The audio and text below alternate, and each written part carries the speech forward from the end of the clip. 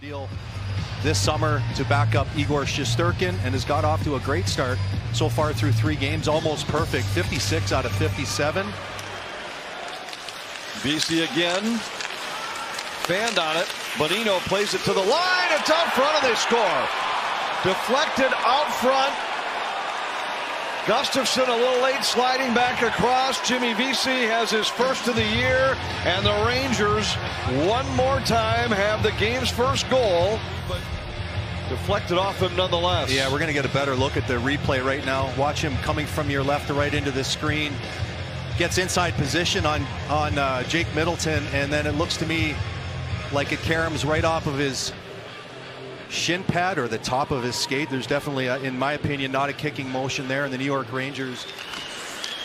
Cross-ice pass finds Trocheck.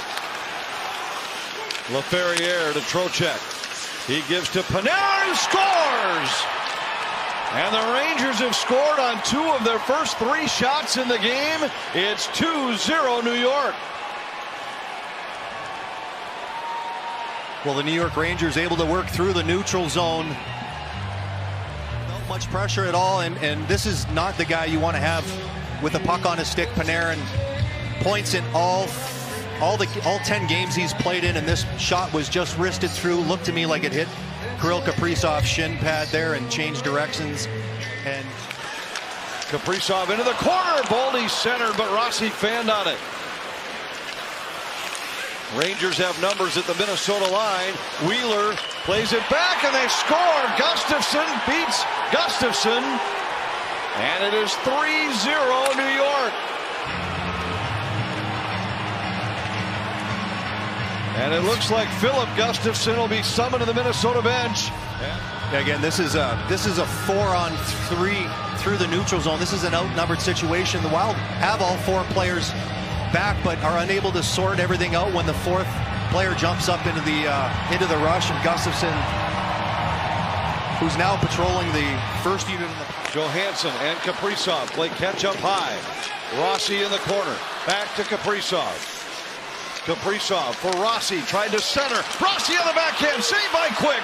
Rebound loose, clear to the wall. Johansson has it.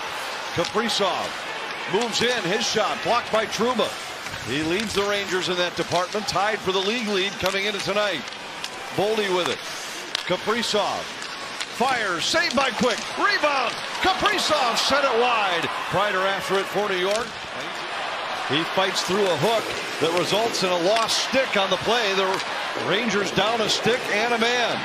Johansson moves in, centers. Rossi on the rebound, saved by Quick. Out to Addison at the line. Back to Hartman. Drops for Addison. Addison cuts through the middle, a shot.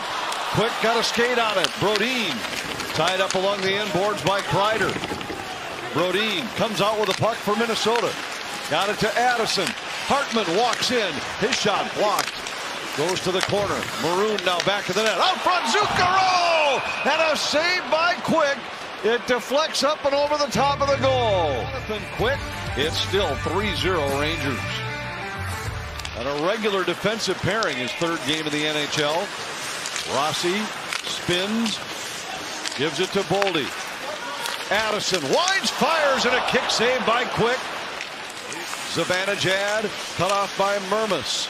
Panarin takes a look, fires, pad save, Fleury. Kreider on the rebound, had his shot blocked by Mermis.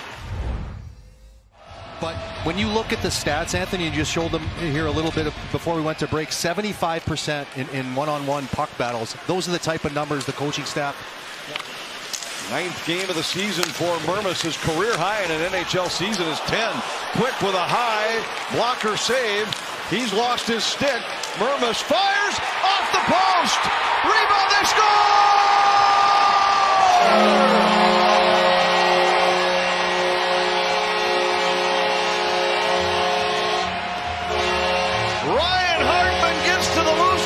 Minnesota's on the board. This period, just throwing and shoveling pucks at the net here. All 3 forwards trying to get to the paint. Jonathan Quick does not have his stick, and it sits on the goal line. Johansson missed it the first time, and then Ryan Hartman right there. Good call by the referee. It is not in. Johansson misses it, and Ryan Hartman does not. And we got some life here at the St. Paul, here in St. Paul on a Saturday night. Foligno on the loose puck. Gives it to Faber moving in. Faber centers, they score! Eriksson Ek, and it's 3-2!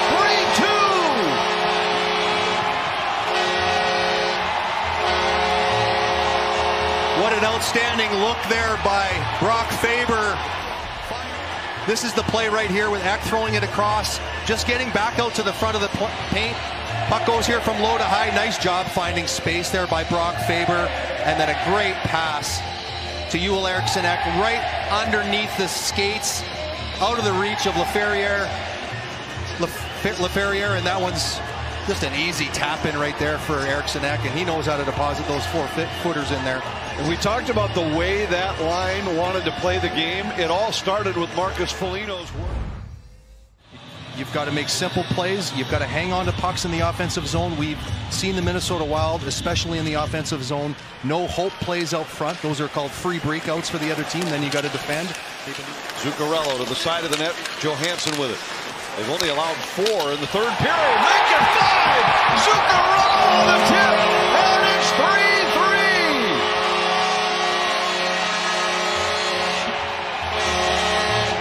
Well, we had mentioned in the second period how the Wild were creating a lot of their offense was getting the puck from low to high because the Rangers pack it in so tight. That's exactly what happened here. Getting the puck from low to high. Matt Zuccarello a little snake bitten in the second period with some scoring opportunities.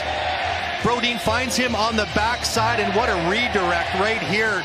Looked to me like that went right off the, maybe 4 or 5 inches up of the shaft of his stick. You know the hands you have to make a play like that. What a great, well, that should have definitely been a penalty. You're not allowed to kick any broken sticks. Out front, Rossi scores!